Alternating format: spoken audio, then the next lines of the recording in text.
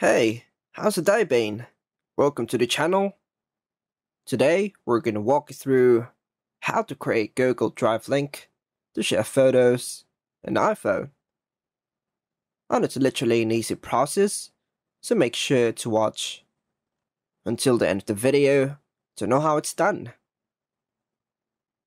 So first things first, make sure your iPhone is updated to the latest version.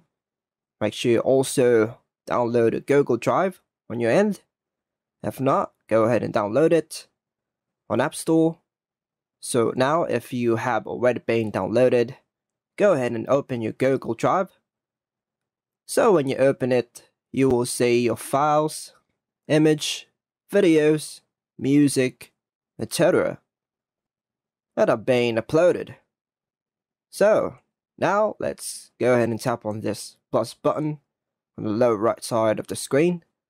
Then choose to click upload, then hit photos on videos. On here you'll see your photos on your gallery. So now let's choose a picture. Once already been uploaded, we can refresh this by swiping down to the top. Now you can tap on locate or find a photo manually. So here's the photo.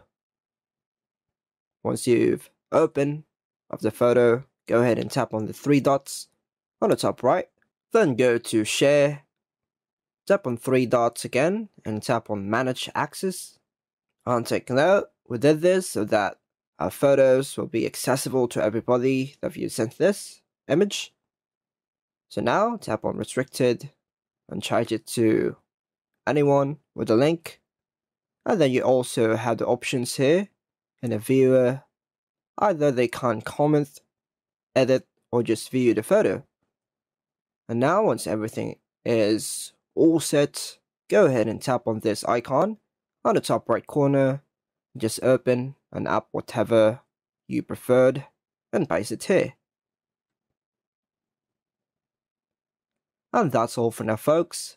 Hope you like and subscribe. Thank you.